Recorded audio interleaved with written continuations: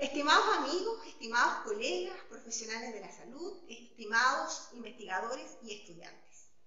Nuestro país, Chile, posee una gran costa de mar. Cerca de 6.500 kilómetros de costa nos transforman en un país con una gran diversidad geográfica, con una gran diversidad de recursos naturales, pero también con una gran diversidad de ambientes laborales. Es por esto que hemos reflexionado como Facultad de Medicina de la Universidad Católica del Norte, junto con el gobierno regional, en la necesidad de implementar y posicionar la medicina hiperbárica en nuestro país.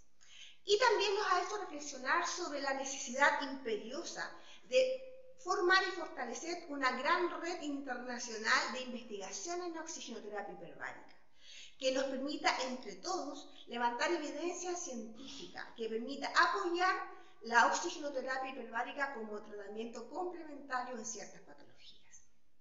El día 7, 8 y 9 de abril se realizará el primer congreso de medicina y oxigenoterapia hiperbárica organizado desde nuestro país, Chile. En esta oportunidad tendremos grandes expositores de distintos países, desde Brasil, Argentina, Italia, España, Estados Unidos, Polonia, entre otros.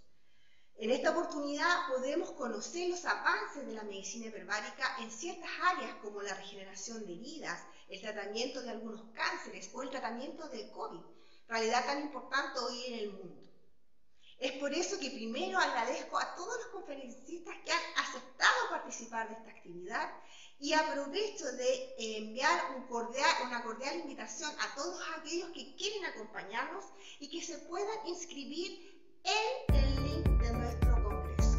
Los esperamos con un cordial